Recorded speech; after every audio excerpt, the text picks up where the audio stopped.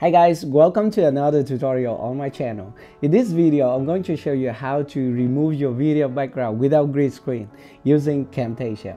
Okay, so Camtasia is a good software that I'm currently using for creating tutorial video on this channel, and I think it is one of the best one, especially for those of you who want to record your computer screen and your webcam separately, and then you can edit and make tutorial video. Okay, so it is much better than other video editor. If you want to try it, go ahead to the link in the description.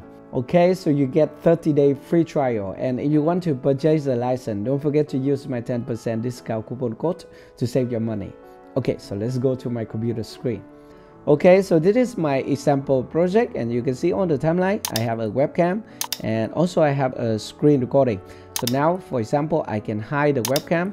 Okay, something like this, hide, unhide. And now if you want to remove the background of the video, it is very simple. Just go to the left side of the timeline, select this option, visual effect. Okay, and now just scroll up here and you see here background removal. So this is a beta version of the software.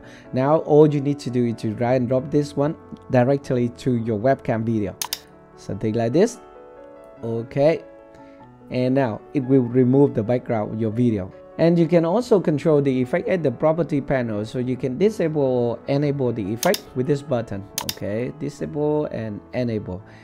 Okay, so this is the effect. Very nice, right? And now if you want to add some animation for your webcam, you can do it also. I will go to animation and go to animation here, and I'm going to tilt it to the right. And we can see that is the effect.